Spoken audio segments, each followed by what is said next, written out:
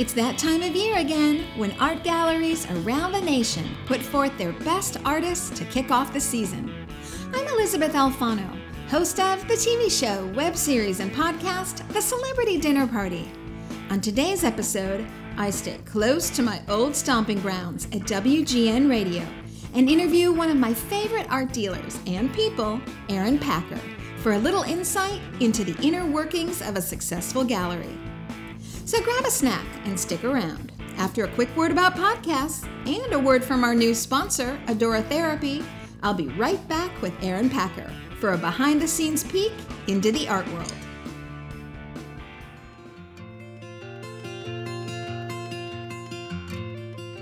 Life is challenging, and everyone needs a tool they can use to shift their mood in the moment. Adora Therapy is an aromatherapy company that makes mood boost personal sprays and room scents for every occasion. Blends like lavender chamomile, cinnamon clove, and blood orange bergamot are only some of the fragrances from Adora Therapy's unique line of specialty scents, carefully mixed to trigger chakra points and to help you boost your mood. Plus, Adora Therapy sprays and roll-ons are pre-blended, vegan, cruelty-free, and ready to go. The perfect size to fit in your purse and take with you to boost your mood anytime, anywhere. So treat yourself to a mood boost and share the gift of stunningly packaged mood boosts with others. Visit adoratherapy.com and don't forget to like us on Facebook.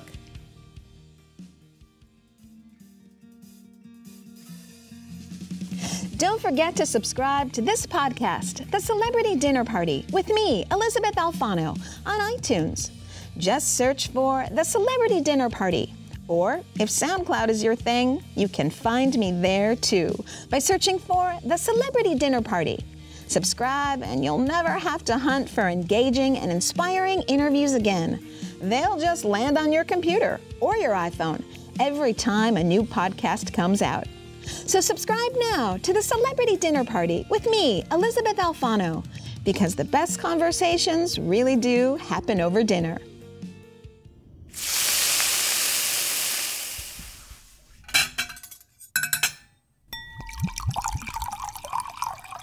I have Aron Packer, art curator, gallerist, Aron Packer, in the studio with me. Aron, how the heck are you? I am fantastic, thank you. So you and I go way back. We do. I've known you. I was looking at the calendar the other day. I had to pull out the calendar and check out the years. I think it was 1993, but it could have been 1992 that I met you in the Flatiron Building right around the Coyote. Right, but your gallery did open by that point, or not quite yet? I believe so. Taking you back, people, I too had a gallery. I had an art gallery from 1993 until 2001. My gallery started in Bucktown, which is where I met Aron Packer. But I think I met you in maybe 1992, before the gallery actually opened. Yeah, I think I remember you coming in or something saying, I'm going to open a gallery in and down I have no the street. idea what I'm doing. Yeah, and you seem focused, so what's up with it? Yes. And I thought we had a great run. I was open in the Flatiron Building from late 92 to 98.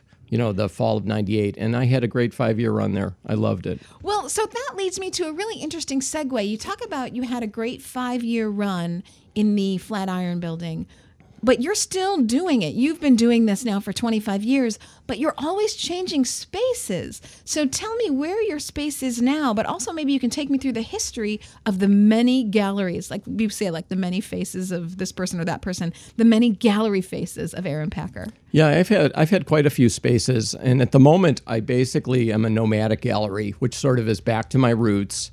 But if I can short form it, let's see. My history is apartment gallery in 87 for many years, and I used to do antique shows. My mother owned an antique quilt gallery. Then I geared towards renting that Flatiron Building eventually. And then a space in the building. A space in the Flatiron building. You did not building. have the entire building. I did not have the entire building.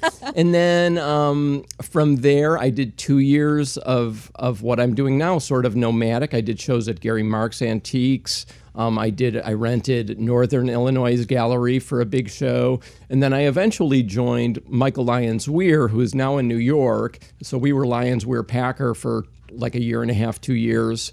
And then that's when I went to the West Loop on Peoria and Randolph, and I did that for 5 years in a space that is now filled by partially by Rona Hoffman.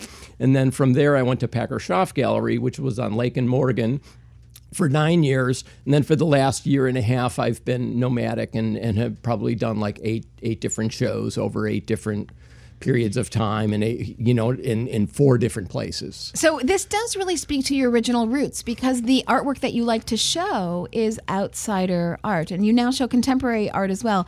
But outsider art, which usually means that the people creating the art don't come from a traditional background of studying, and they may be self-taught, they learned on the street, they may or may not have been homeless at some point. They have just a very different take on the art world. And so it's interesting that you now are sort of bouncing from space to space and, like you say, nomadic.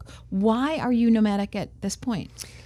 I think after 9 years of being in the really big space, everything's changed. The whole art market has changed in a small sense. You don't necessarily have to have the space. I still have a big internet presence. Things are, Facebook, Instagram, Twitter. I'm doing that a little bit, if not a lot, depending on who's helping me. And it's really cost effective also. People don't visit as much as they used to, because for the last 10 years, people have been living through the internet. It's much easier to visually see a show. At least you can get an idea what a show is by going online and perusing, 20 different pieces in a show. And so my theory now, as it was when I first started, was to have usually a Friday night opening and then open Saturday and Sunday, and maybe a gallery talk on Sunday afternoon. And that's almost like a pure condensed show. Wow. So now your shows, which used to run about 5 weeks when you had your own proper space that you were renting, now that you're taking these shows kind of on the road, they are as long as a weekend, and that's it? Yeah, weekend, or, I do miss doing longer shows, because people don't realize that things are so short. And sometimes they do know, and so that's fine. But I do miss it. Well, sure, and also it's a lot of work to mount a show. It so is. We talk about this general word, a show, but you're mounting an art exhibit, so you're doing all the hanging, and you're people have probably shipped you artwork, so you're uncrating it, and then after a weekend, would you crate it back up? Well, No. I'm trying to keep things simple for myself, relatively so. Lately, I've been doing either small, like 3-person shows where everybody gets a wall, or I do one solo show, and it's, in general, a local artist.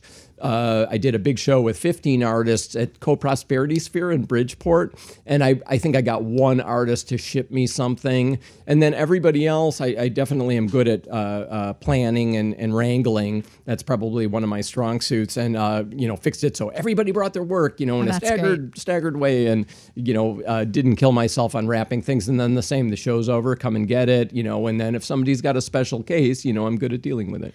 So really, you're asking the artist to come and hang the work, and then you're kind of organizing the collectors, getting them in, selling the work, getting the work promoted, maybe even getting things written about the artist in journals, reviews, etc. Well, it's definitely getting the artist to bring the work. They don't hang the work. I hang all the work. I'm very, very specific and very picky. That's got to go 1 inch over that way. And no, your idea is terrible. We'll do my idea. That doesn't look good next to that kind of thing. That's another strong suit. I hang shows. I mean, so many different artists and galleries hang shows, but I like to think I've got some special tack hanging a show. So that's kind of cool to think that that's your knack. I'm wondering, what is it that has driven you to do this for the last 25 years and at the same time not do your own artwork? I sort of feel like I'm an artist, just in terms of putting on shows, and that's my, special thing. My mom was a Sunday painter, and like I said, she owned an antique quilt gallery, and my dad was an exhibition designer and an industrial designer, and so he actually used to design the booths for AT&T when the Consumer Electronics Show was here in town, and, any number of other companies. And so he and I would always talk about the placement of things, and, whether I realized it or not, I was sort of a product of my parents. And, years ago also I did artwork, and I still have artwork ideas, and I would love to get around executing them, but, not sure I have the energy or the time anymore. But you get the thrill from being around it. Oh, absolutely. I love artists. Fantastic. You I'm totally driven and addicted to it still. Well, that's interesting. The artist or the artwork or both? I think, in the long run, more the artwork. Although I'm a people person and I love people, and most of the artists I work with are unusual in one way, shape, or form, and some more so than others. And so I like wrangling both people and the artwork. And I think often people don't realize how much work the gallerist actually does. And so it's great to have you here talking about this, because I think there is sort of, as you say, an art form in and of itself to hanging the show, bringing the right artists together, getting work that's cohesive, and having a vision for the impact that this art can have. Sometimes artists do so much work, but of course they're spending their time creating, so that artwork could just sit in their garage, but you're kind of bringing it to the forefront to people. So it's a great service, honestly. I would say it's a great service. With that, I'm going to head to break really fast. We'll be right back after the break with Aron Packer.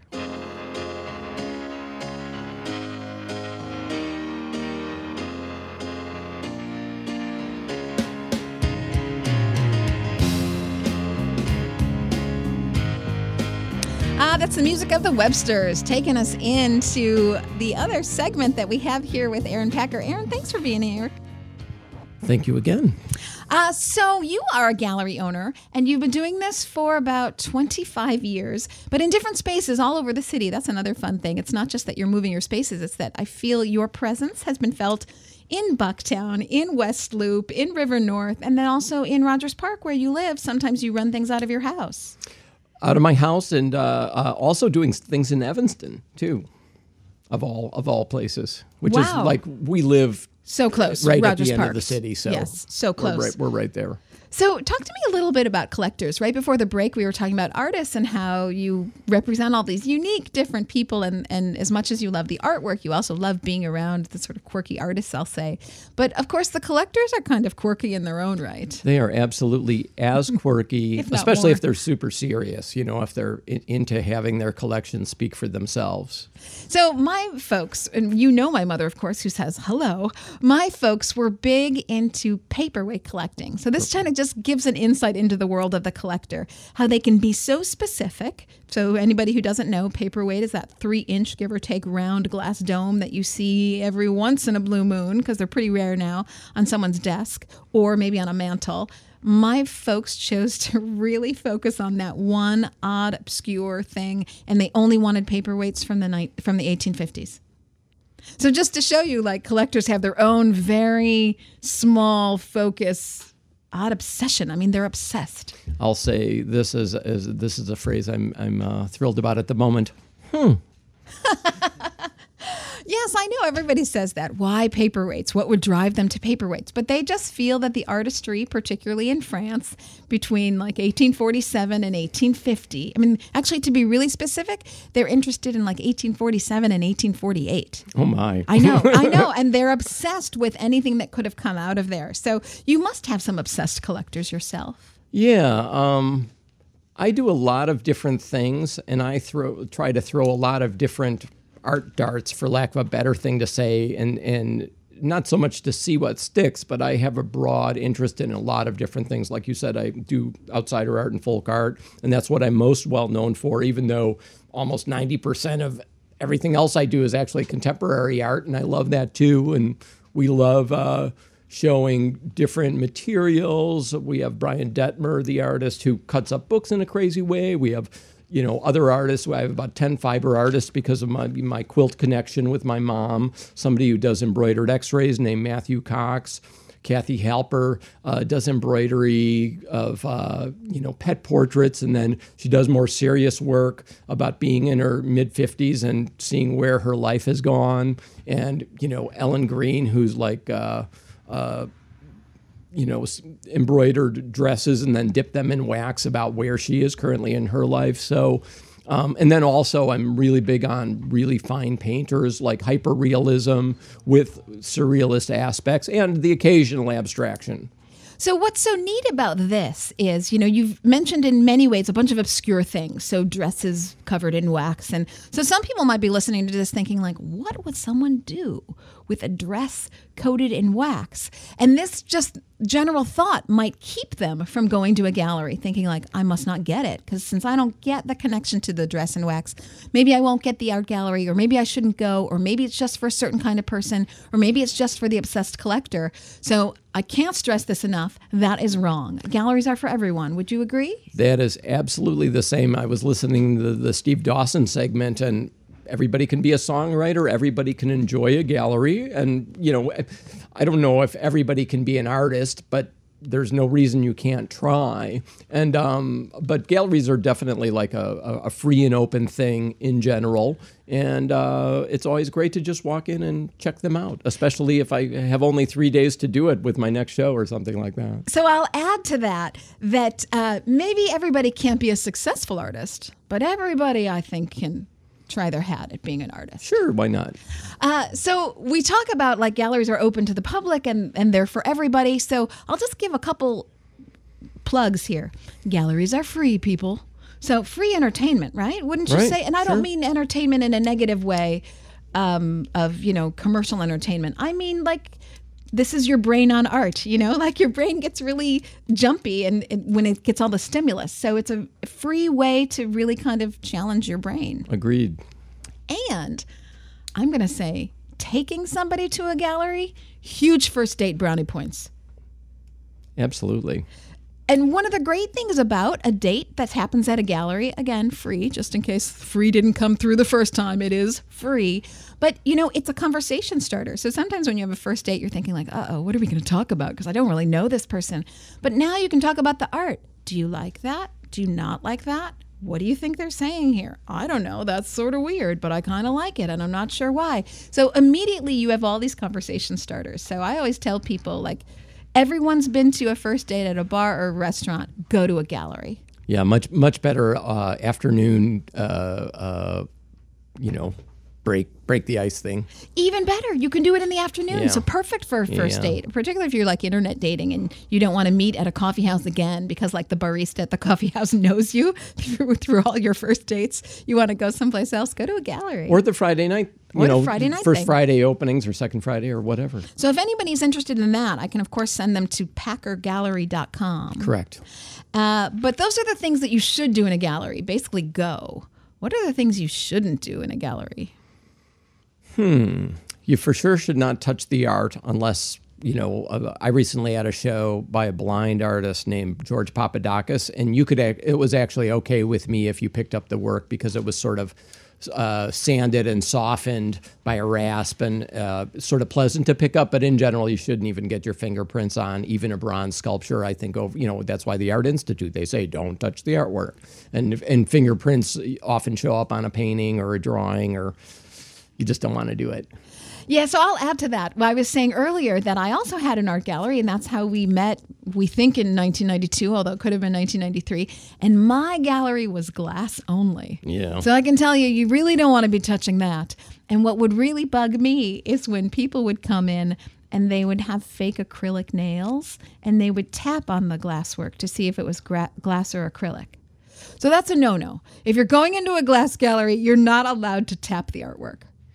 Yeah, and I want to be always open to people, so I try to be as friendly as possible, and either me or somebody that was working for me, like practically say hello immediately. I was the same. So to be super friendly and welcoming, and not so much if you have any questions or if you want to buy something, let me know, but more just like, hey, come on in. If you have any questions, let me know. And I don't even necessarily say that. I just say hi in a really happy way.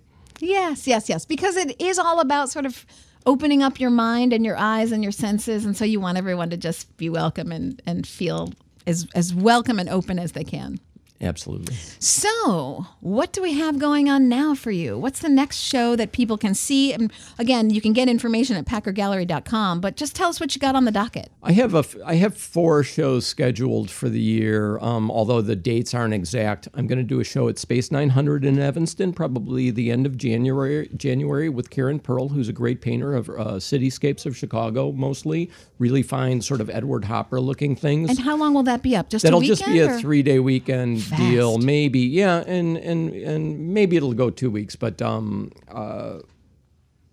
not much beyond that. And then probably in March, we're going to have a woman named Cassie Marie Edwards, and she is a painter of almost like single sculptures, like a cat sculpture or a brass trophy of a fish or something like that. And she sets them up by themselves with maybe a simple, sort of acid green background, and makes sort of like abstract marks, but the whole thing ends up being, a portrait of this odd object. And she is fantastic. And I don't know where that show's going to be yet. I really want to make a good choice with that. And then we're going to have a show at an event space called Concord 55, right near the Hideout on Elston and Concord, and with a guy named Hank Feely.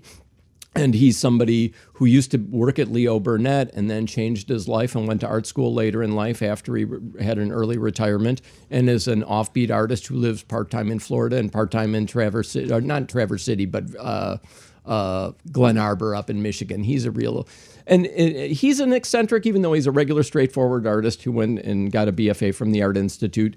Cassie, I forget where she went to school, but she's a little offbeat also. And then Karen Pearl is somebody I've known for years and years and years, and I'm pretty sure she has a degree, but she's a sort of straightforward painter, but sublime. I love it. Aron Packer bringing the art to the people, taking it around town, literally from Evanston to, you said, near the Hideout. So you're really going to cover all bases. Aron Packer, gallery owner, taking art to the people. If you want to check out any of those shows, folks, packergallery.com. We're going to hit a break. Aron, thanks for being with me. Very grateful. Thank you so much, old friend.